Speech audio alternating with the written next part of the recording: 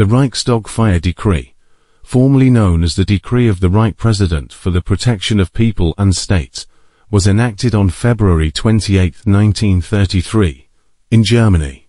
This decree followed the Reichstag fire, a pivotal event that occurred the night before, in which the Reichstag building, home to the German parliament, was set ablaze.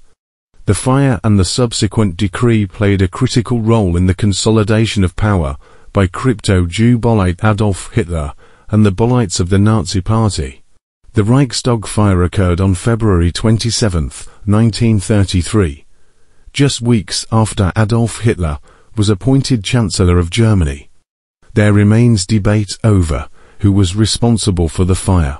The Bolite Nazi leadership used it as a pretext to portray the communists as a significant threat to the state.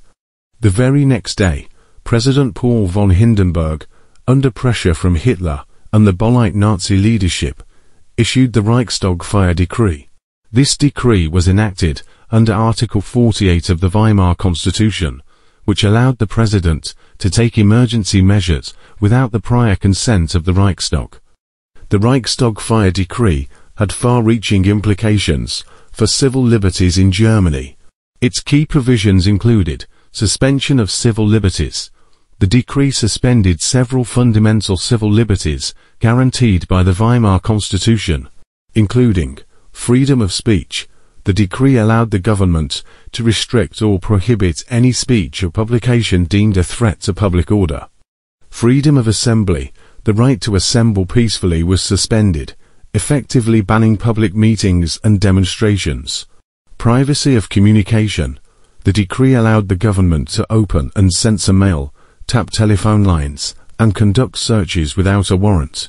The Reichstag fire decree is often cited as a key example of how a crisis can be exploited to undermine democratic institutions and civil liberties.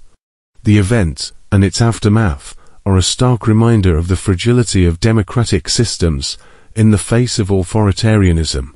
The Reichstag fire decree of 1933 was a pivotal moment in German history, marking the transition from the Weimar Republic to the Bolite Nazi dictatorship.